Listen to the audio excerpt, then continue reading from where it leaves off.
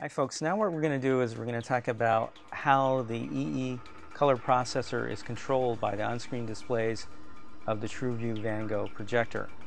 And also I just wanted to mention that the eeColor processor allows us to take advantage of the native gamut of the TrueView Van Gogh. So you're going to get colors outside of Rec 709, and for some of you that is definitely something you're going to appreciate. Others you may not appreciate as much, but I just wanted to make sure that that point was made before we continue to go through the on-screen display. Okay folks, so what we're going to do is we're going to bring up the menu, and on the picture menu item we're going to bring up the picture menu, and as you can see as we're scrolling down here, what we would have to set up for the eeColor processor is gamma of 2.2, white point would be native, color gamut would be eeColor, and setting the color space to RGB is recommended. Okay. So basically that's your initial settings. Okay. The reason we leave the white point to native is that the eeColor processor will actually change the white point itself between D65 and native, so we just leave it to native because we don't want the projector controlling it at all. We just want to do it with the eeColor processor. The reason we select gamma of 2.2 is, as you know, most, if not all content, Rec 709 content is encoded with a 2.2 gamma. Now, the color gamut is eeColor.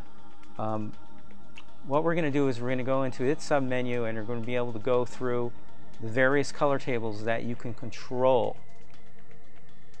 So as you can see, we're in Max Color RGB.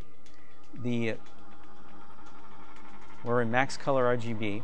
There's actually two subsets of tables that you can control through the Van Gogh. The first one is Max Color RGB, and the other is Max Brightness.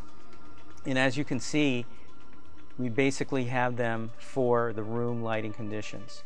They all boost the colors, and they all give you a little warmth to the skin tones. So basically you can just march through them all and you select one, and then the eeColor processor has a light on the front of it, and that light will switch accordingly.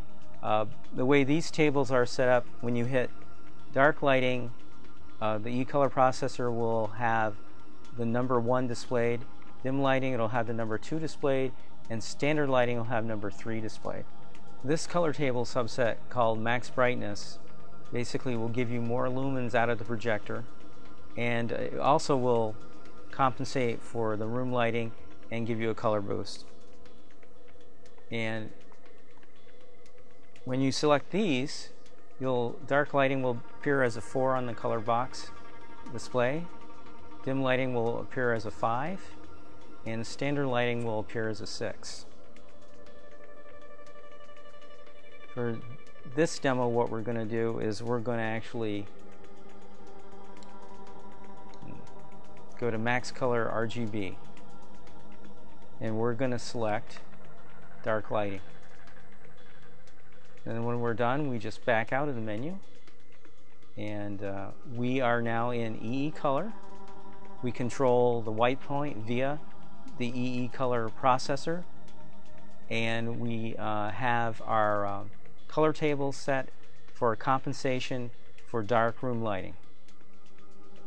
Okay folks, what we're going to do now is we're going to actually switch to a different color table, and we're going to show you what happens on the display of the eeColor processor. So basically we're going to pick dim lighting, and now when you look on the face of the eeColor processor, it will show number 2, and that way you know that you've actually got the eeColor processor and the TrueView Van Gogh projector connected together correctly using the RS-232 cables. As you change on the OSD, you'll see the change reflected on the display of the eeColor processor.